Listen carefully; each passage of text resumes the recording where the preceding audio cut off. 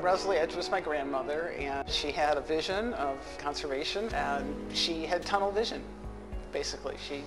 Once she decided that was what she was going to pursue, she pursued it doggedly, and had quite a reputation for that. But I think in the conservation world, she also had the reputation of being the indomitable hellcat of conservation back there in 1930s. She considered her biggest accomplishment Hawk Mountain Sanctuary.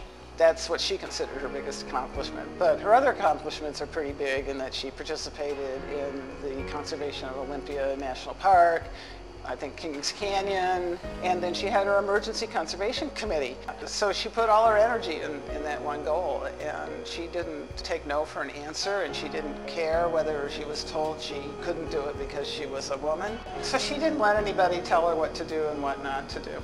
It's a wonderful role model to think of what she did and know what she did, and also to know that she would be really pleased and energized by what Hawk Mountain is doing and where Hawk Mountain is going.